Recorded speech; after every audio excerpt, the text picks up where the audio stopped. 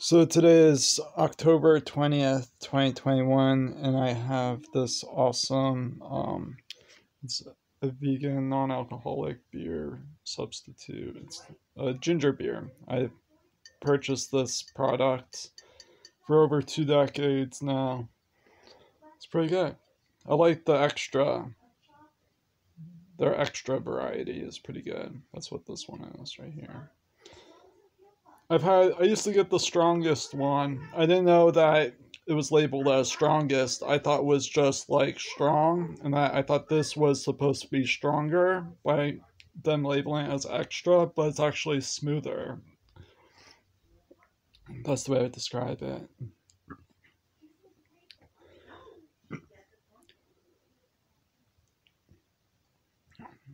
I'd I'd rate it similar to, let's say, a watered down beer versus, let's say, Guinness, where the strongest variety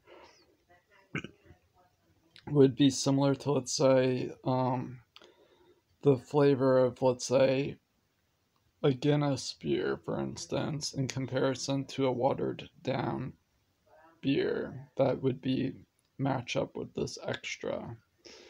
Analogous.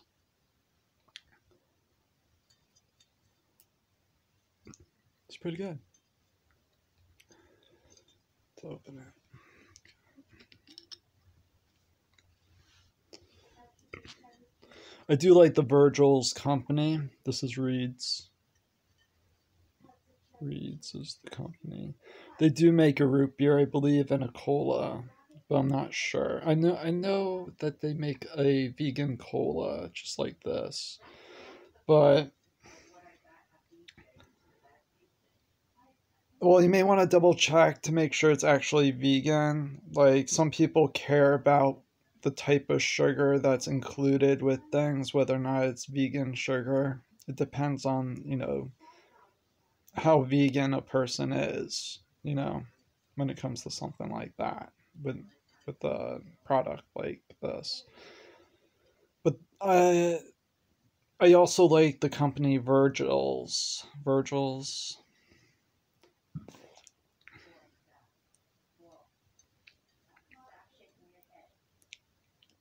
It's similar to this company Reed's, but they make root beers, and they make a cherry root beer, I believe, too.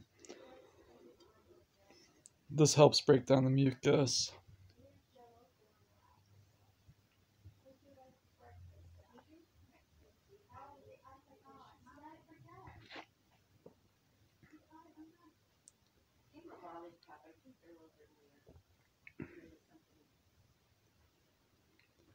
I feel it working.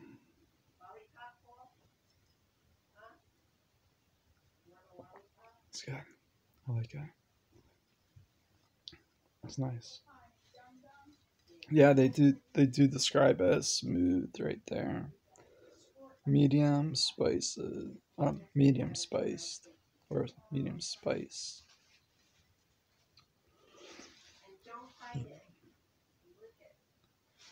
I don't mind